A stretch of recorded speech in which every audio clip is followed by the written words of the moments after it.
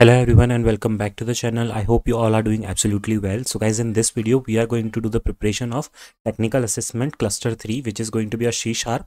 So in C sharp we have different sections. Okay, so out of those other two sections, that is MySQL and the coding part, I have already covered in a separate video. So in this one we are only going to discuss about the programming concept. So make sure that you watch the video till complete end, and regarding your preparation about MySQL and HTML part, you can check other videos in the playlist. Okay, if you are new to my channel, make sure to subscribe to the channel if you haven't done yet, because I regularly post these kinds of helpful videos for all of you. There is this complete playlist on Cognizant Preparation which will be very helpful for your upcoming GenC preparation, so make sure to check this too. There will be a lot of previous year questions that are discussed in this playlist. Okay, so let's now start with our today's video.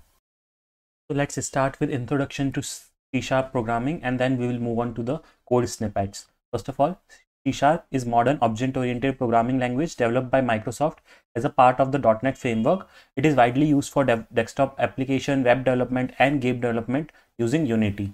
Some of the key features of C sharp that we have are object-oriented, supports encapsulation, inheritance, and polymorphism. Type-safe, prevents type mismatches, improving reliability. Next is automatic garbage collections, manage more memory efficiently. Cross-platform with .NET Core, C sharp application can run on Windows, Mac OS, and Linux. Okay, so let's now move on to problem solving part, where we will look at the coding part also. See, first of all, understanding the problem statement is important. Okay, so you have to understand the requirements and expected output, what it is expecting. Break down your problem into small logical steps and try to achieve them. Choose the right data structures and algorithm, and write the efficient and optimized code wherever possible, because that will pass all your test cases and your code will be optimal and will run in the least amount of time. Now let's see this code that we have, which is finding the factorial of a number. Okay, so how can we, okay, first of all, let me tell you how to find the factorial of a number normally in mathematics. So if we have 3 as the number, what we will do, 3 into 2 into 1. So we multiply the number with one smaller number, and then we will do this until we reach 1. Okay, so that is the basic concept. What we are doing here is we have created a recursive function, okay, to calculate the factorial. So this is our recursive function, static int factorial, and then we are mentioning the number for which the factorial needs to be calculated. Then we are checking if n is equals to 0. This is our breaking condition or base condition, because 0 factorial is 1. This is also getting satisfied, and also whenever we reach 0, we will stop like calculating, and this will be our breaking condition to come out of the loop, okay, or function. So see, this is the base condition. Then what we are doing is, if it is not 0, then what you need to do, n into factorial of n minus 1, which means you have to recursively call the function. So 3 into factorial of 2, right? Then again for 2 it will be factorial of 1, right? So, and then for 1 it will be factorial of 0, and we know factorial of 0 is 1, so this will return 1. So 1 into 1, 2, so this will return 2, 2 into 2, 4, and in this way we will get the output. Okay, so this is our main function. Okay, here we are just taking the input, okay, from the user and displaying the result, okay, in this way here. Hope you have understood it. Let's move on to the next one now. Here we are looking into a code for searching algorithm. Okay, in searching we have different types of algorithms. So first one is our linear search. Linear search is basically nothing, like if we have an array like 1 2 3 4 5, what we will do, we will search one by one, okay, onto the entire array, and whenever we encounter any our key which we are searching, we will return that. Okay, basically the position of that we will return. So first what we are doing is we are iterating through the array, okay, here, that is the for loop. Then we are checking if the element is matching the target. Okay, at every point we are checking. Return the index if it is found. Okay, for example, if we have reached at this point and our key was also 3, so we have to return the index at this position, which means you will return 2. Okay, if not, even after running the entire loop, if the key is not found, then you will return -1, which means key is not found. Okay, whatever you are searching. This is our main function. This is the same sample array, and this is the key that we need to find out. So we are passing like we are calling the function linear search. In that we are passing our numbers array and target value, which is our key value, and then finally we are outputting our whatever the result that we have got. Okay, so pretty basic one. This is how we implement searching in C sharp. Okay, let me know if you have any points at any in any section. Let's see, the next that we have is binary search. Okay, so binary search only works on sorted arrays. First of all, so efficient sorting with 0 order of log n time complexity using divide and conquer approach. Okay, so basically what happens in binary search is you will be having an array. Okay, in this way. It has to be first sorted out, and then because binary search works only on sorted array, so then you will have these two types of pointers. Okay, you can say it as left and right. Okay, initially you will start searching on this one. Okay, and you will calculate the midpoint of it. Okay, then for example, if your key is 4, you will see if your key value is greater than this. If it is greater, then you will search only on this part and this part will be eliminated. Otherwise, if your key value is smaller than the mid value, then you will only search on this right part. Okay, and then you will eliminate the other part. So in this way, every time you are breaking and eliminating the half of the part, that is why the time complexity reduces to big O of log n. Okay, so let's see the code for it. So here what we are doing is, first of all, we have a function to perform the binary search. Okay, it is taking an array and the target value which we need to search. Okay, then here we are calculating the mid index. As I told you, right, we need to find the mid value. So we are calculating the middle index. If target is found, okay, which means if array of mid is equals to target, which if this is only our key, then what we will do, we will just return this value only, which is because this is only our answer value.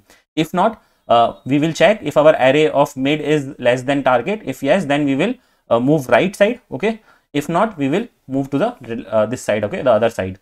So this is the basic logic. And if at the end, even after doing everything, if we don't got anything, which means our key is not present in the array itself, so we will just return -1.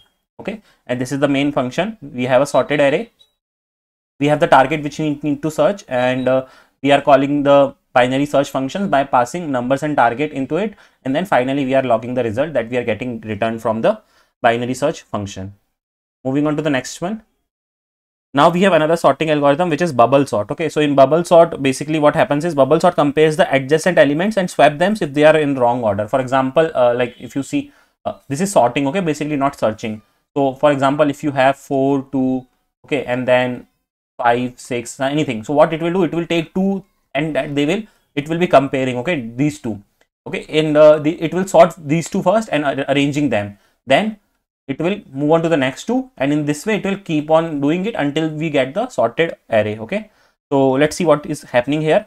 So first of all, we have two loops here. This is the outer loop, this is the inner loop. Okay, and then we are swapping if the elements is greater. Okay, for example, I told you right here, it will check, and if the element is greater, then it will swap them. Okay, their positions it will swap, and this function will loop iteratively, and because we are running two loops, right, so this will loop iteratively, and finally we will have the sorted array that will get returned. Okay, so this is our input array, and this here we are returning the sorted numbers. Okay, hope you have understood it. Let's now move on to the next one.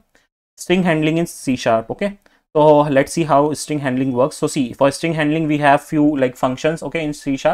So string handling involves operations like concatenation, searching, and manipulation. What is concatenation? For example, if you have two words, right, okay, the and the humble. So what is string concatenation? If you concatenate these two strings, it will be the humble. Okay, so something like that.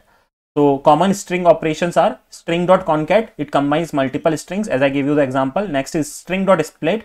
It splits the string into an array based on the delimiter.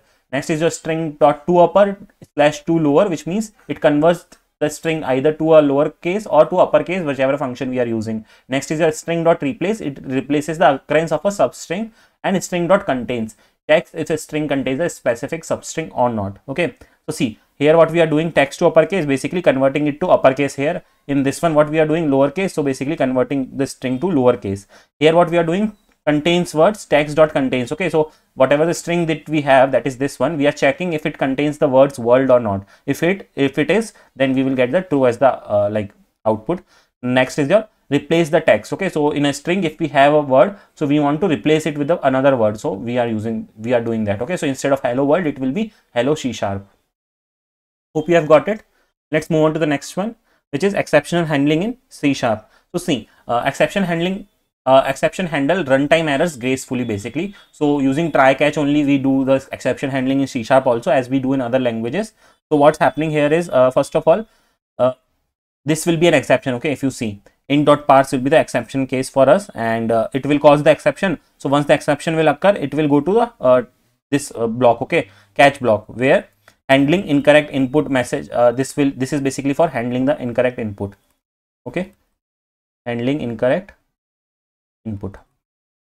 Next is it will always execute, okay, because this finally will always execute at the by the end of the execution.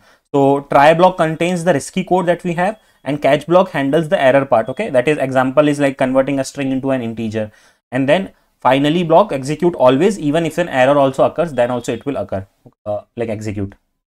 Moving on to the next one, working with date and time in C#. Okay, so C# provides date time and time span classes for handling date and time. Common operations are date time dot now gets the current date and time, date time dot add days in dates, add dates to a date, and then date time dot parse string converts a string into a date time object, and time span represent a time interval. Okay, let's see the code that we have here. So see, first of all, what we are doing, getting the current date and time, okay, and then it is just showing, okay, using now. We have stored the current date and time in the now variable, and then we are showing. Then here we are adding 10 days to it by using the method add days, and then find the time difference. So if you want to find the time difference, you can do it by this way, okay, like future date minus now, so it will give you the difference between the two dates. Hope you got it. Next is your object oriented programming. Okay, so in object oriented programming is an important concept in most of the programming languages that we have, and OOPS is a core concept of C# using classes and object. The key principles are like encapsulation, inheritance, polymorphism, abstraction. Okay, you can give it a read if you don't know what these are, but I expect you that you should know all, at least the basic concepts of object oriented programming, because it will be important from your interview perspectives also. Now we have arrays and collections in C#. Arrays and collection store multiple elements efficiently. Arrays, fixed size data structure for storing elements of the same time. Lists, dynamic arrays that allows resizing. Dictionaries is store key values pairs for fast lookup, and queues, first in first out they follow. Stack, last in first out they follow. Okay, so here is an example of array. First of all, you can see we are creating an array which is having 5 elements, and then we are writing the line array, and then using join we are showing the numbers. Then we have list here. So here the list has 10, 20 and 30. Then we are adding 40, one more element to it, and then we are displaying the output. Next is our dictionary. So in dictionary we have like key value pair. So key value is like Alice 95, Bob 89, and then we are displaying those. Okay, so this is the basic concepts of arrays and collections. Next is our control flow statement. So control flow statement manages the execution of code. Conditional statement, looping statements, and jump statements are part of it. In conditional statements, we have if else. Else executes different code based on the conditions. Switch condition alternative to multiple if else statements. Looping statement. So in loop, we have different kinds of loops like for loop, while loop, do while loop, and for each loop. For loop iterates a fixed number of time. While loop iterates or executes whenever condition is true. Do while ensures at least one execution before checking the condition, and for each iterates to the collections. Jump statement. So for jump we have break, continue, and return. So break basically exits a loop or switch statement. Continue skips to current skips the current iteration and moves on to the next iteration, and return exits from a method and return the value that we have currently. So guys, I've tried to cover almost everything. It was very hard to cover a lot of codes because you know these are like individual topics in itself. So I have tried to summarize everything in the least amount of time possible. If you have any doubts, you can ask me in the comment section. You can even join me on Telegram and Instagram. If you have any other queries, you can ask me over there. You can please make sure to subscribe to the channel if you haven't done yet, because there is a lot of content that is going to come in future which will be helpful for you. So that's all for this video. Thanks for watching the video.